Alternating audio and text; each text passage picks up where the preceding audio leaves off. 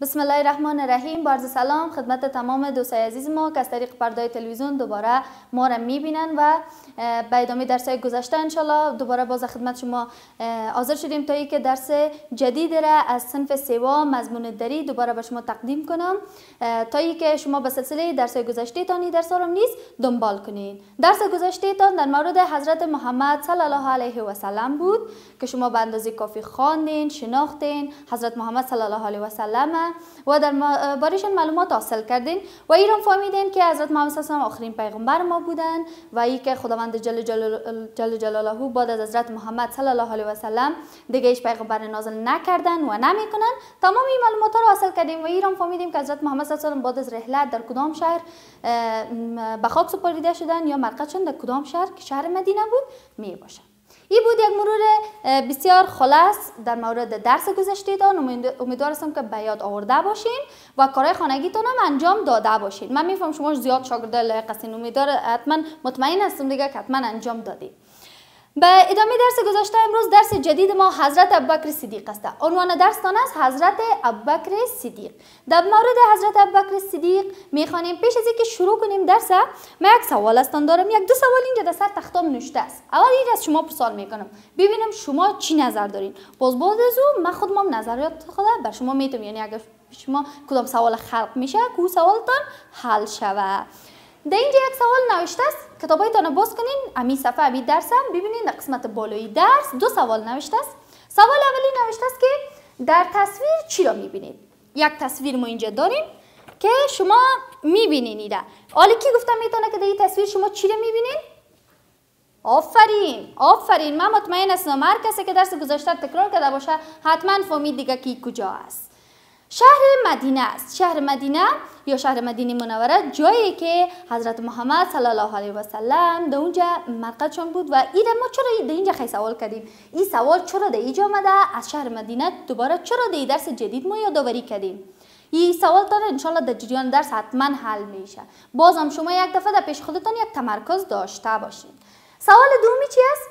حضرت ابوبکر صدیق رضی الله تعالی عنه کیست؟ در مورد از این باید بفهمیم که حضرت ابوبکر صدیق کی است. چرا خیلی درباره حضرت ابوبکر صدیق از ما سوال شده؟ یعنی از این ما میفهمیم که امروز درس جدید ما چی است؟ حضرت ابوبکر صدیق. حضرت محمد صلی الله علیه و سلم در جریانی که حیات بودن 4 خلیفه یا 4 دوستای یا یاران داشتن که همراه از اونها همیشه همکاری میکردن، همراه بودن، همیشه با حضرت محمد صلی الله علیه و سلم بودن که بعد از جریان از که حضرت محمد صلی الله علیه و سلم رحلت میکنن به جریان اینا خلافت میکنن و دین اسلام به مردم دنیا معرفی میکنن و تعداد مسلمانان را در دنیا زیاد میسازن که در مورد هر 4 خلیفه اسلام در اینجا یادآوری کردیم. ببینین خلیفه اول اسلام حضرت ابوبکر صدیق، خلیفه دوم حضرت عمر فاروق، خلیفه سوم عثمان غنی و خلیفه چهارم علی مرتضی می باشه که هر کدامش ان شاء الله جداگانه در درس‌های بعدی خواندیم. مگر فعلا ما در مورد کسی که میخوانیم اولین خلیفه اسلام که حضرت ابوبکر صدیق است امروز در موردشان مطالعه میکنیم. البته کل درس نمیخوانیم، یک قسمتی از درس میخوانیم تا اینکه شما خوب بخوانین، بفهمین. به خاطر از اینکه شما هنوز صنف 3 هستید کل درس در یک روز براتون زیاد نشه، براتون خسته کن تمام نشه، بالای خواندنش تمرکز کنین، نوشتهش متوجه باشین. باز بعد از ان شاء الله در درس‌های آینده ادامه میدیم. خب اول یک بار درس ما یک رویخوانی میکنم، باز بعد از او سر بعض از کلمات، بعض از هجاءات، جملات ان شاء الله کار خواهد کردیم که مثل درس‌های گذشته درس براتون که همونطور که حل شده بود، هیچ سوال پیش نمونده بود، این درس هم براتون گنگ نمونه. بسم الله الرحمن الرحیم. عنوان درستان است حضرت ابوبکر صدیق رضی الله تعالی عنه. حضرت ابوبکر صدیق رضی الله تعالی عنه از جمله یاران و دوستان شجاع حضرت محمد صلی الله علیه و سلم بودند. اولین شخصی که از مردان پیغمبری حضرت محمد صلی الله علیه و سلم را تصدیق نمودند و ایمان آوردند حضرت ابوبکر صدیق رضی الله تعالی عنه می باشد. خوب دقیق درس متوجه باشین، دستتان سر خط باشه، فراموش نکنین دوستکای خوبه. فقط شما ایره ببینین، بخوانین، متوجه خواندن ما باشین، دستان سر خط. ان شاء الله باز من ایره دوباره پس براتون یک تشریحات میتم که کدام جمله است پیشتان نمونه یا یادتان نره. ایشان همه وقت مطابق دستور خداوند و رسولش که حضرت محمد صلی الله علیه و سلم بودن رفتار می نمودن. حالا در مورد هر جملهش جدا جدا ما تشریحات میدیم که اینا چی گفتن. در مورد حضرت ابوبکر صدیق گفتن حضرت ابوبکر صدیق رضی الله تعالی عنه از جمله یاران و دوستان شجاع حضرت محمد صلی الله علیه و سلم بودن. ببینید گفته حضرت محمد صلی الله علیه و سلم در اول درسم من براتون یادآوری کردم که حضرت ابوبکر صدیق از جمله یاران حضرت محمد صلی الله علیه و سلم بودن که در تمام جریان امی خلافت حضرت محمد صلی الله علیه و سلم و پیش از خلافتشان هم با اینا بودن، همیشه همکار بودن و از دوستای شجاع حضرت محمد صلی الله علیه و سلم به شمار میرفتن. که اما تو در درسم اینجا گفته که یکی از دوستان شجاع حضرت محمد صلی الله علیه و سلم حضرت ابوبکر صدیق چی میرفت؟ به شمار میرفت. جمله دومی که گفتن اولین شخصی که از مردان پیغمبری حضرت محمد صلی الله علیه و سلم را تصدیق نمودند و ایمان آوردند حضرت ابوبکر صدیق رضی الله تعالی عنه می باشد. یعنی ما خوانده بودیم که اولین طفل، اولین زن و اولین مرد که مسلمان شدن هر کدامشون نامایشون گفته بودیم، فهمیدیم. اما اولین مردی که به دین اسلام مشرف شد، به دین مسلمان بودن و به پیغمبری حضرت محمد صلی الله علیه و سلم ایمان آوردن، این اعتقاد پیدا کردن که واقعا حضرت محمد صلی الله علیه و سلم پیغمبر ما هستند. این اولین مرد کی بود؟ حضرت ابوبکر صدیق. کی بود؟ اولین کسی که به پیغمبری محمد صلی الله علیه و سلم تصدیق کردن او کی بود؟ حضرت ابوبکر صدیق رضی الله تعالی عنه.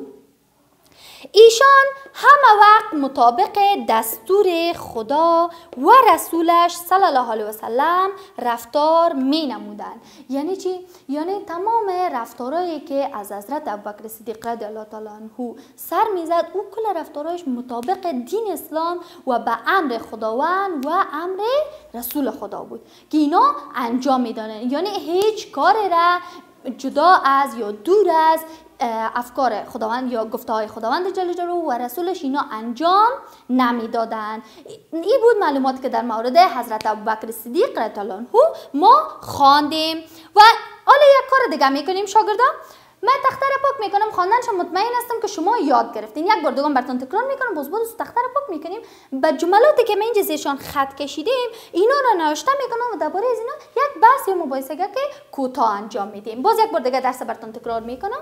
حضرت ابوبکر صدیق رضی الله تعالی عنه که در مورد عنوان درستان است، در موردش میخوانیم. حضرت ابوبکر صدیق رضی الله تعالی عنه از جمله یاران دوستان شجاع حضرت محمد صلی الله علیه و سلم بودند.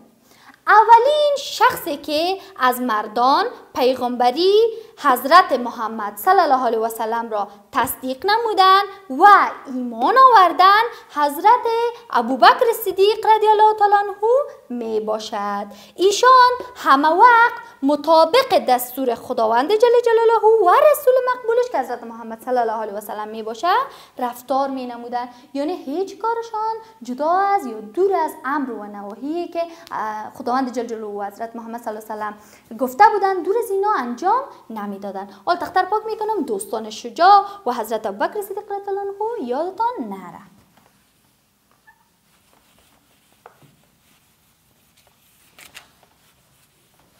آفرین.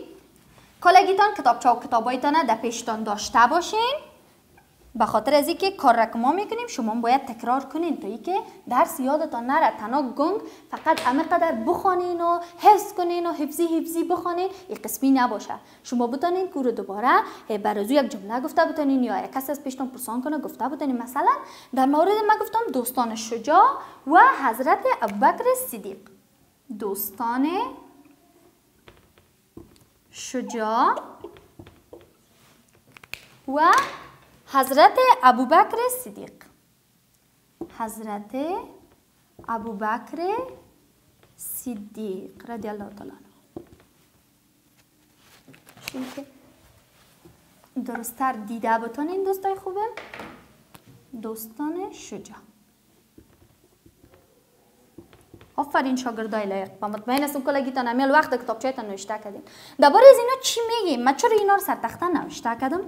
تمرکز کنیم. کلمه دوستان شجاع را چرا نوشته کردیم؟ به خاطر از اینکه حضرت محمد صلی الله علیه و سلم دوستا زیاد داشتن. آدم در زندگی خود دوستا زیاد می داشته باشه، مگم دوستایی که بتونن بر ما برسن یا ما از اون دوستای خودم بتونیم مفید استفاده کنیم. او دوستای شجاع می باشه. او دوستایی هستن که در هیچ وقت ما را تنها نمیمانن. یعنی حتی در اسلام هم به این تاکید شده یا یادآوری شده که همیشه دوستایی که انتخاب میکنین دوستایتان باید دوستای نیک باشن، شجاع باشن. کسایی رو انتخاب کنین که شما هیچ وقت اونا شما رو تنها نمانند. با موجودیت او دوستایتان شما تنها نمانید. و موضوع دومی بالای حضرت ابوبکر صدیق است. حضرت ابوبکر صدیق باز موضوع رو براتون دوباره تکرار میکنم. حضرت محمد صلی الله علیه و سلم 4 یا دوست بسیار خوب داشتن که بعد از رحلت حضرت محمد صلی الله علیه و سلم اینا به خلافت میرسن یا خلیفه میشن که از جمله حضرت ابوبکر صدیق رضی الله تعالی عنه، حضرت عمر فاروق، حضرت عثمان غنی ذوالنورین و حضرت علی مرتضی می باشن. این 4 یا حضرت محمد صلی الله علیه و سلم و خلفای راشدین هستند که شما درباره از اینا معلومات کافی حاصل کردیم. و حضرت ابوبکر صدیق اولین کسی بود یا اولین خلیفه اسلام هستند. اولین خلیفه اسلام. انشالله ما در ادامه درس ایره خواندیم، مگم بازم شما یک دفعه به یاد ایره داشته باشین. اولین خلیفه اسلام کی است؟ حضرت ابوبکر صدیق. در مورد حضرت ابوبکر صدیق موضوعات زیاد را فهمیدیم و این که چرا ما شهر مدینه را به اینجا یادآوری کردیم و این سوالی که در اول درس پرسیده شده این ربط به چی میگیره. ان شاء الله شما ایره در درس‌های آینده خواندین. امیدوار هستم که درس امروزی را خوب یاد گرفته باشین. در آخر میخوایم بر شما یک توصیه داشته باشم. امیدوار هستم که مثل دیگه مسلمانا ان شاء الله که ما نجات پیدا کنیم. بازم دوستای خوبم شما زیاد متوجه خودتان باشین، به خاطر که شما خرد هستین. شما باید نظافتتان زیاد مراعات کنین تا اینکه از کرونا بتونین جلوگیری کنین و تا اندازه که میتونین شما از خانه نبرین، همیشه در خانه باشین و به پدر مادرایتان کمک کنین تا اینکه شما را خوبتر و بهتر نگهداری کنن و از شما محافظت کنن. این بود درس امروزی. تا اینکه دوباره ما در خدمتتان قرار میگیریم شما را به خداوند میسپارم و یادتان نره که درس بخونین، نوشته کنین و املا کار کنین تا اینکه روزهای آینده دوباره من در خدمت شما قرار میگیرم و با درسای جدید مجد بارکزای بر شما تقدیم میکنه. امیدوار هستم که شما هم در امانت خداوند باشین. کلگیتان زیاد دوست دارم. خداحافظ.